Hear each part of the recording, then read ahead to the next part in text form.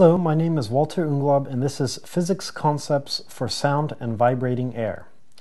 You can think of sound as actually vibrating air.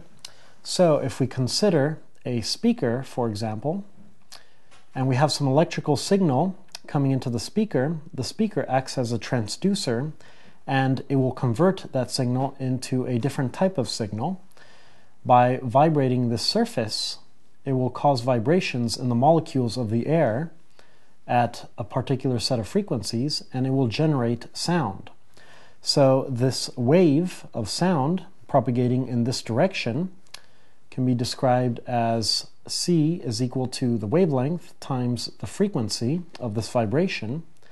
And in a given medium, say air, at a temperature of approximately 20 degrees, if the air is dry, the speed of sound will approximately be equal to 343 meters per second.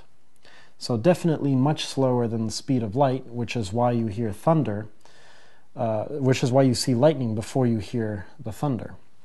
So this sound wave is what's called a longitudinal or compressional wave. And this is different than a transverse wave because the direction of propagation of the wave is in the same direction that the medium moves. So the speed of the sound is more generally given as the square root of the bulk modulus k divided by the density of the medium. So this bulk modulus is a number that characterizes how stiff the material is. So the more stiff the material is, the greater the speed of sound through that material. And likewise, if the density is very low, then the speed of the sound will also increase.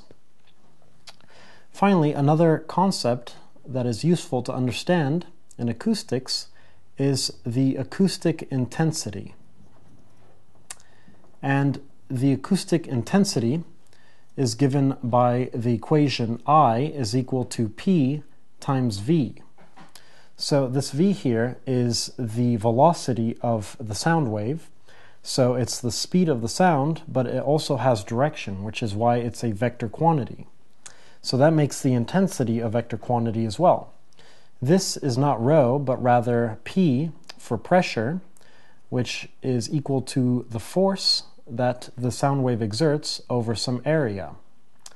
Therefore, the units of the acoustic intensity is in watts per meter squared, or power per some unit area.